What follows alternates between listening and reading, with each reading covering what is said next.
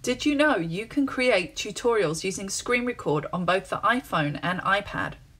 To activate the screen recording option in the control panel, first go to Settings.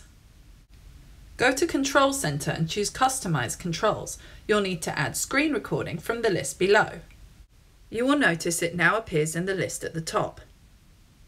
Back on the home screen, a swipe down from the top left will then reveal the Control Center with the screen recording option added. If you click on screen recording, it will give you the option of where to save your screen recording, and photos is a good choice. But if you want to include narrative with your screen recording, it's really important that you turn your microphone on.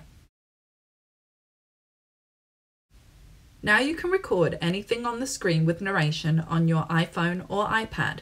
So for example, perhaps you could narrate a keynote as part of a lesson for your students.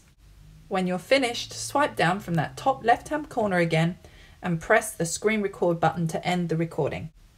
If you chose photos, you can find your screen recording by going in there.